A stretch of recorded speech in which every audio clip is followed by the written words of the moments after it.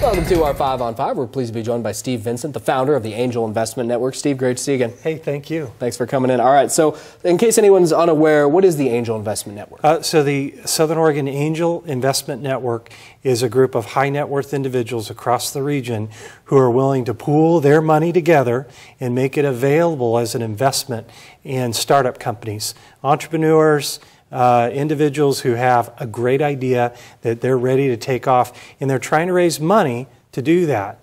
And I'll just say really quick that when you imagine the availability of money, there's credit cards, second mortgages, friends and family, and then there's banks, there's venture capital. Well, the angel investors in Southern Oregon kind of fit in this sweet spot of $100,000 to maybe $200,000 in money for companies that have a great growth curve, that are scalable. They're emerging growth companies that'll expand rapidly. And those investors want to invest their money in a local company that kind of fits that criteria. Okay.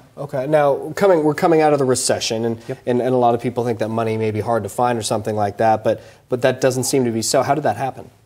Well, yeah, right, the recession with the banks and lower lending capability, and even friends and family on that end not able to help entrepreneurs along.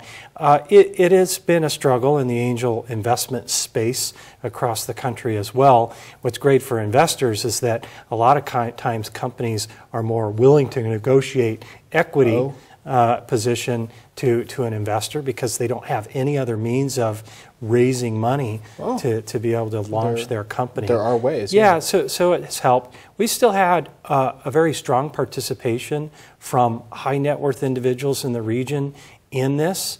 And so I haven't seen that decline. I've only seen it grow. Now, when we're talking about investment networks and stuff, you want to be clear, we're not talking about high-tech only type things, right? You have some interesting examples. Yeah, so two years in a row, we've had about 30 companies submit business plans each year, and they're all over the board.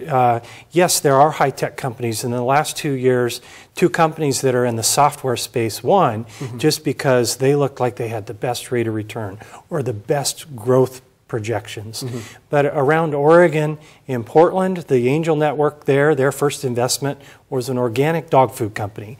In Bend recently, it was a horse tack company. So it's not always high tech and software. It can be any company with at least a very scalable business plan that has a growth potential. And inside the Southern Oregon Angel Network, we've seen all kinds of companies from food to the high-tech side, some software, some web development. So it's really been fun to see. It's amazing. All right, we're going to take a quick break. We'll have much more with Steve in a moment. Stay with us.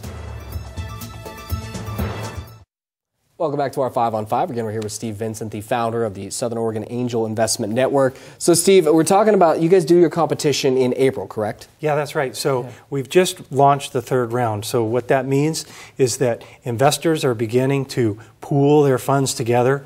It really isn't a high test. It's $5,000 a unit for individual accredited investors. So they're pooling $200,000 together this year, well, into next year, I mean. And so April 11th is our conference, but what leads up to that is right now we're receiving business plans up to January 31, and for a company to submit it, they really need to go into the So Ready website, which will drill them into a platform to submit a business plan. And then the investors will sit down in February and March to begin to go through the business plans and choose some of the top companies to come to the conference and present their investment idea to the audience and to investors. Now, what advice do you have for anyone who's sitting there at home thinking, like, I've got a great idea? You know, how do they go about getting it in front of your eyes? Well, they're going to come, an entrepreneur is going to want to come through So Ready to submit the plan. But what's really important about that business plan is really it's the executive summary. If you imagine you're an investor sitting there looking through 30 or 40 business plans, you're going to do a pretty quick sort. And the ones that you're interested in, you're going to put in a pile for sort of a deeper read.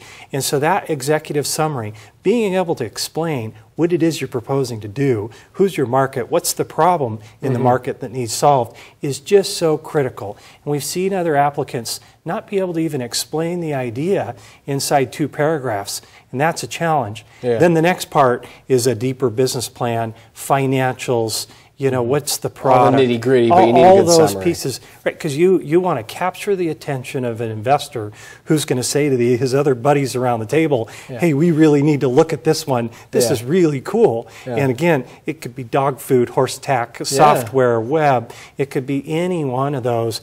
But you got to capture the attention of the investors with a good executive summary is the first point. Okay. Now I know you mentioned So Ready. Do you guys have a website set up yourself? Yeah, we've always had a website called SouthernOregonAngelInvestors.com, but So Ready has come alongside this to not only help the angel investors with the admin, but also to help a lot of the entrepreneurs and the applicants who may not be chosen for an investment or a further round of due diligence. They're coming alongside and providing a lot of these applicants with some kind of help so that then the next year they're investor ready and they can come back in front of the investors. Very nice, Steve. Great to see you. Thanks for coming. Thank you. Appreciate it. All right. Stay with us. We'll be right back.